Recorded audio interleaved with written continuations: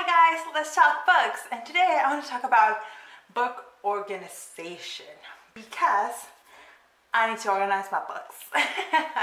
So, quick background. I just moved into this house early 2018, and I don't have all of my grad school books with me. Most of those are actually in Kansas, but I do have 4 shelves upstairs with mostly academic books.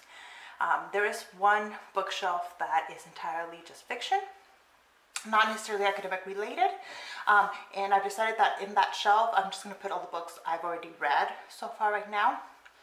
We also put these 2 bookshelves down here with the books that I've been buying over the course of like the last year when I finally got back into heavy fiction reading for fun.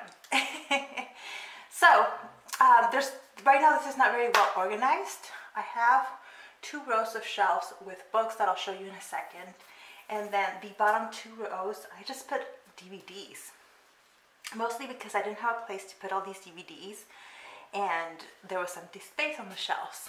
But now, and actually, as you might be able to tell based on my clothing, I just finished filming a 2-part haul that should already be up on my channel. So I need a space on these shelves for those books. So I have come up with a strategy, and I'll show it to you. My strategy was to put all these DVDs or take them out of their cases, right? I have everything in here in their cases, and so I'm going to take them out of their cases, throw the cases out because nobody needs that. And why is this still have? I never watched this DVD. Oh goodness! All right. Take these out of their cases and put them in like a sleeve.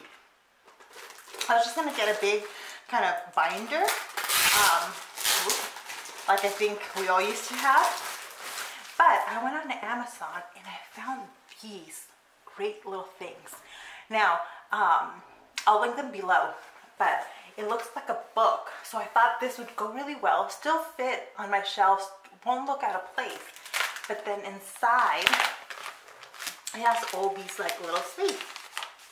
So you can put your DVDs in there. So let me show you the shelves, and then I will kind of bring you along as I organize some of this stuff. So these are the 2 shelves that I have down here. I want to give you a full shot of this. So on the bottom I have games. So down here I just have games. Those will probably stay for now. But a little bit of a shelfie tour here. So up here I have some of my boyfriend's books.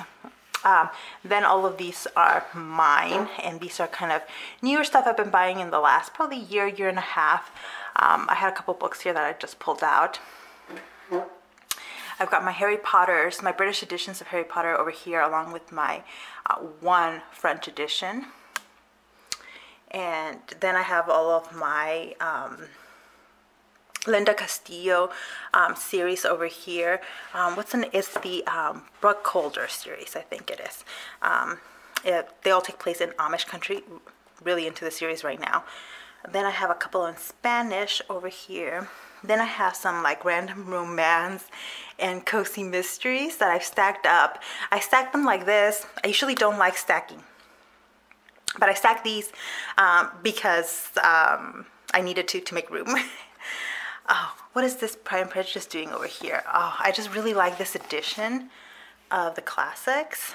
And when I saw this one at the Ripped Bodice. I just had to pick it up.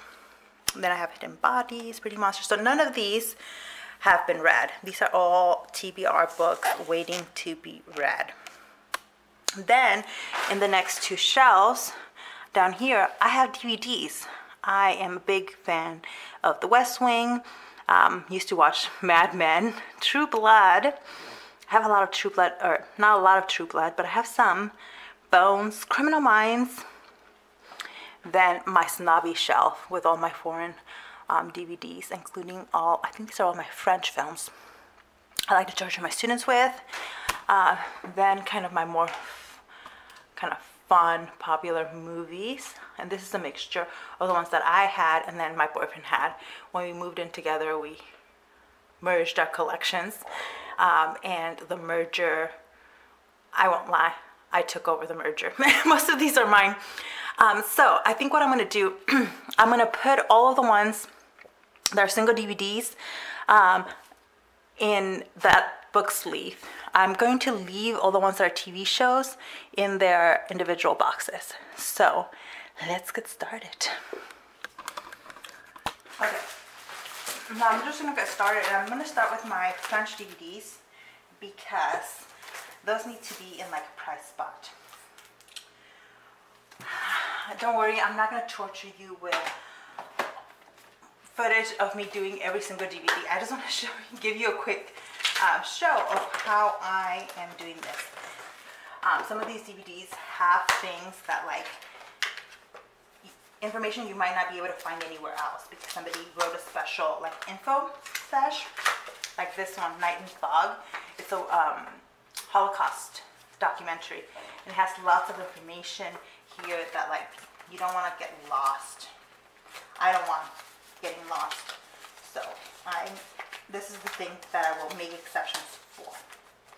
So anyways, I'll keep doing this and I'll check back in with you in a little bit.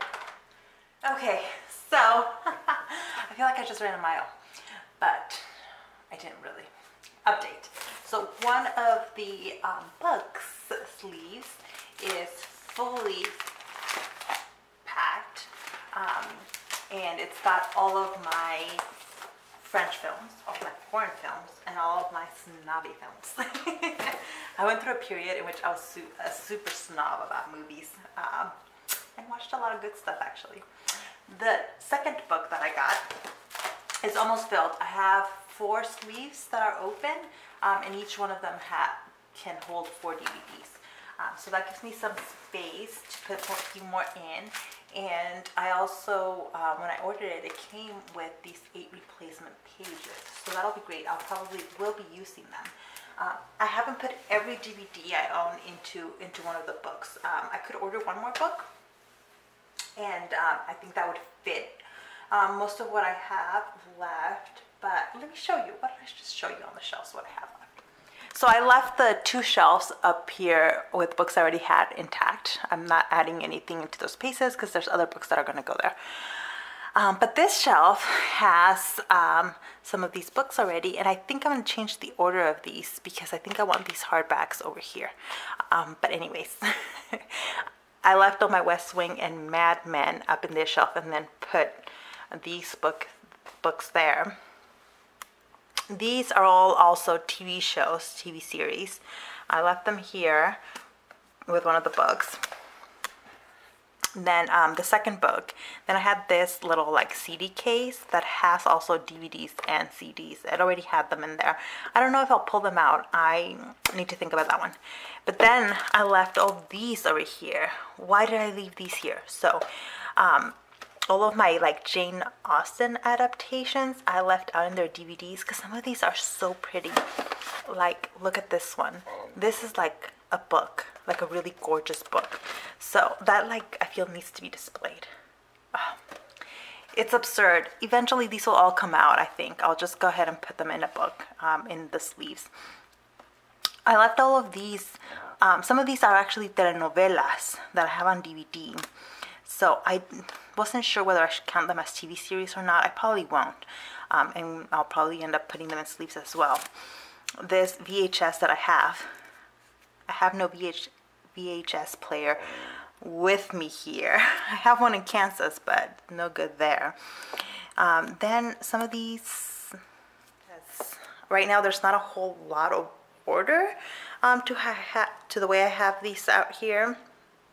But that's going to have to be for a different day, I think. And by the way, I thought the dogs were going to be hanging out with me over here. Oh, this is the stack of DVDs. So I was saying, I thought the dogs were going to want to hang out with me down there when I was putting things away. But they did not, and instead, they're over there. So just a quick shot of the dogs. Oh, there we are.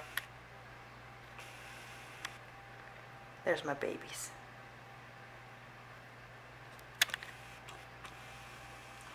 Anyway, that was me organizing my bookshelves, putting my DVDs into the sleeves. Maybe not that exciting of a video, but I'm an organization person. I love all organization stuff. So let me know what you do to organize your DVDs and your books. And maybe I'll take some ideas from y'all, and then as I reorganize things on that shelf. Thank you so much for watching, and I'll see you in the next one. Bye.